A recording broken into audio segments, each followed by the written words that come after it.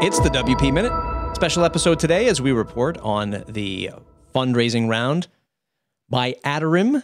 We'll have on CEO and founder Vito Peleg in a moment to discuss how the whole thing went down, what to expect if you're looking to raise money, and what the forecast around the WordPress economy looks like for those of us investing or raising capital. If you want to support independent WordPress content like this, go to buymeacoffee.com/MattReport. You can donate as little as $5 for a digital coffee or join the membership, the Slack membership for $79 a year.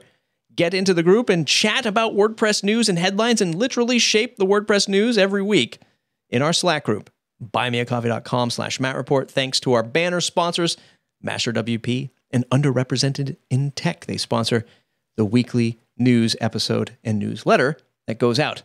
Okay.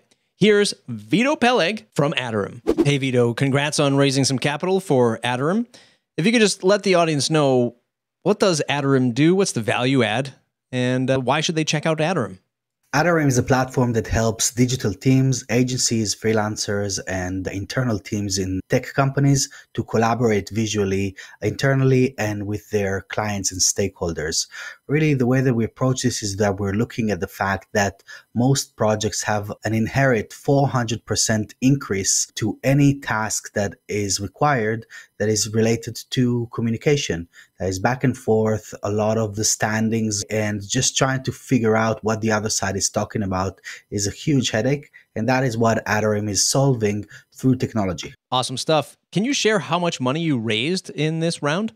I would like to kind of keep that under wraps. I can tell you that it's not an insane amount. We tried to create enough for us to keep us running or basically double the team and keep us running for a year and a half until we go back to a new reality for ourselves. So yeah, it's not little, but it's not a lot. What did you learn from this fundraising round that was new to you from your other businesses in the past? So this was quite a journey doing this fundraise, especially in this day and age when last year there's been a bunch of acquisitions and a bunch of money in the tech space. But this year it's been a little different with recession discussions everywhere, and the stock market is kind of like plummeting. So it's not the best time to raise money, but we do know that we have huge opportunities on the table that required us to do this right now. So instead of going down the traditional route of going to VCs and just trying to get just straight up money, I wanted to get people's talent along with it. And I also wanted to work with people that will understand the vision and the mission and not just kind of look at us as just numbers in their portfolio. So that's why we went and I reached out to my personal network, and that's how we got Just and Marike on board, and that's how we got Devin on board, and Matt and Andrew, and basically everyone came from a point of they believe in what Atarim does because they knew what I was doing with it and what my team was doing with it even before I came to them with this offer for investing. So that is really what was important to me, that we don't lose touch with what the product is all about, and we don't want it just to make it all about like the bottom line, at least not at this point. And we just want to keep building, keep serving our users, but also expand the pool of talent through the investors instead of just getting the money. So the main lesson is that you don't just want to go after dead money. Selling equity is something that it's very hard to get back, if at all. So while you're doing this, there's so much money out there in the world. Might as well think of who are the people that I actually want as partners rather than just who can give me the money that I need right now. So you and I and most folks listening to this now know that the WordPress economy is pretty large, but what uniqueness or what kept you in the WordPress community/economy for raising money? So WordPress has been our main niche, if you will, from day one. We started as a plugin before it expanded into a SaaS platform that serves every kind of website that is out there.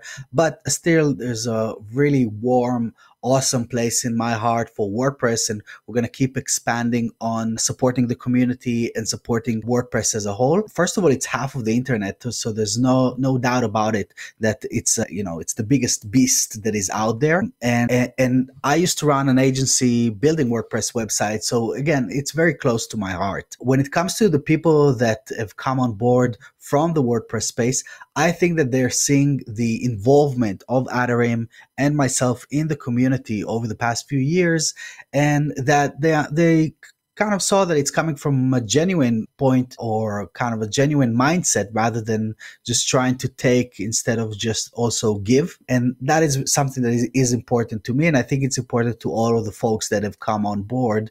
And I think that's what resonated with them a lot, making this decision. WordPress as a whole is just starting as an ecosystem. And we're just starting to figure out the right paths as businesses inside this massively growing ecosystem. And I think that even over the past few years, we've seen an interesting transition from this side hustle mindset into actual businesses that are here to create true impact in this space and on the web as a whole, not only coming from those large corporations that are operating in our space, but also from the ground up and rising. And I think that's something that a lot of these investors have identified in Atarim, that we're doing things we started as bootstrap and we're doing things from the ground up, and we're working a lot with user feedback, and we're working a lot with the community, creating our own community, creating our own events, and all of those kind of things are very true to the WordPress space. Then another thing that is interesting here is that a lot of these companies are being bought out by hosting companies, are also customers of ours. So a lot of hosting companies run their own website building services, and we serve them, and we want to do even more of that over the upcoming year or so. We kind of work with hosting companies on two levels: one as users, and the other side is as partners, and we're expanding and doubling down on this. If someone listening to this wants to corral their own merry band of investors for their product or service, what advice would you have? So WordPress is a pretty hard space to raise money in. I think that external investors or people that are not part of this awesome community, they haven't understood the power of it yet. It is starting to happen, but it's still a bit of a challenge when you're coming to VCs, for example, or when you're coming to investors that are coming from even angel investors from outside of the space, and you're describing WordPress. And I think it was the same challenge that I had as an agency owner. A lot of times you would kind of tell them that you're using WordPress, and they wouldn't know much about it. They would hear more about Squarespace and Wix and the likes of them, even though they are a tiny fraction of the market compared. So it really is kind of the same challenge that agency owners are experiencing pitching WordPress to clients happens at a bigger scale when you're pitching investors as well. So I don't think there is much advantage as being in WordPress if you're trying to raise money. I think that can actually become something that will work against you, unfortunately. So you might not be buying a new Porsche with all of that investment money, but it does sound like you have about a year to a year and a half of solid runway with new hires, new product features. What does that look like? What's the first thing you're going to execute on? Right. So there's a full-on plan that we're starting to execute on. So first of all, you can go to atarim.io/careers to see all of the open positions that we're currently hiring for. The main things is we wanted to double the dev team. We wanted to expand our support hours to serve 24 hours during the weekdays. And I wanted to try and get as much as possible off of my table. So I'm applying some of the buyback principle, where I basically buy back my own time so I can focus my own day on doing a few specific things, which is serving larger clients as well as our partners, creating more partnerships. And so a lot of my day up until now was, I'm still doing all of the design. I created all of the UI. I build the website, I maintain the website, and I do all the graphics. So every design aspect, every branding aspect is actually done by me. And that's something that someone else can do even better than me. So I'm happy to pass that along. A lot of the day-to-day marketing activities, that is going to be passed on to an inbound marketing manager managing the SEO team and the ads team and the affiliates and all of those kind of functions. This is definitely something that we now can delegate out, and then of course doubling down on product advances. So there is a massive roadmap. When I launched this product, kind of laid out a 4-year roadmap, and now 3 years in, it's still 4 years ahead of us. Not because we haven't done a lot, but because it keeps expanding and there's always cool, innovative ideas that we want to bring to our users. So yeah, we're just going to double down on that, making sure that we basically take things to the next level as a company when it comes to creating internal systems and workflows. The boring stuff. We're applying for SOC 2 for enterprise level security, and a lot of those things that is very hard to do as a bootstrap that needs to make these large investments into the company. So now fortunately we can do this. When it comes to the product itself, we recently released version 3.0 that added a bunch of new functionality, including the all websites URL-based collaboration, where you can just drop in any URL and start collaborating within under 10 seconds. So we actually waited for version 3.0 to be out before embarking on this journey, because what I feel is that the past 3 years have been us trying to figure out product market fit and what do we need to build to make sure that our platform creates the solid results consistently for our users. And with version 3.0, we feel that we've managed to do that. And now a lot of it is about scale and building deeper rather than broader. So going deeper into each one of the features, making sure that everything is as stable as it can be. It is, but it can be a lot more stable. And this is something that we're going to invest in. So instead of going wide and completely changing the product, it's not what we want to do. We just want to go deep now. Any last parting words of advice for somebody who's looking to raise money, wants to start a new company in the WordPress space? The stage is yours.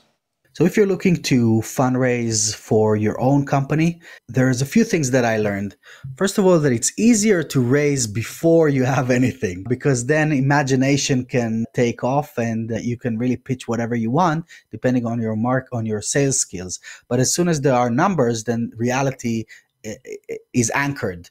And that could be a good thing and that could be a bad thing. Fortunately, it worked in our favor, because we've had a pretty interesting journey over the past 3 years. And then we managed to gather quite a few users, even with just a premium model. So working as a bootstrap is something that kind of drives you to think harder where you invest your money, where you actually putting your resources, because you don't have many of them. So that actually worked in our favor. I think that if we would have done this sooner, we could have grown faster.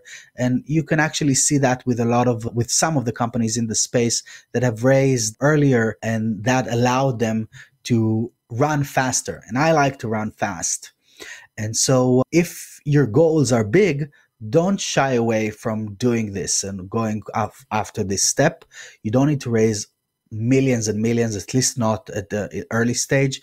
Just make sure that whatever you do, you're treating it responsibly, like it's coming from your own pocket, like you are a bootstrap company, to make sure that it gets you to that desired result at the end of the runway. And yeah, I think that's pretty much it. I think that we shouldn't be scared in the WordPress space to go after investments, but we should also be cautious and conscious of how this can change the company and how we're utilizing our resources. Vito, congrats again. Thanks for hanging out with us today and letting us know about your new fundraising round at Atarim. Where can folks find you to say thanks? You can find out more about Atarim at atarim.io, atarim.io, and you can start for free and experiment visual collaboration and experience visual collaboration for your own team. And if you want to talk to me, you can find me on Twitter, Vito Peleg. Thanks a lot for having me. Thanks for inviting me to make this little episode, like literally a minute after I tweeted out that this has happened. I appreciate it, and I appreciate everything that you do for our community. And yeah, I'm looking forward to be on the next episode. Like what you heard, don't forget to support us at buymeacoffee.com/MattReport and share the WPMinute.com.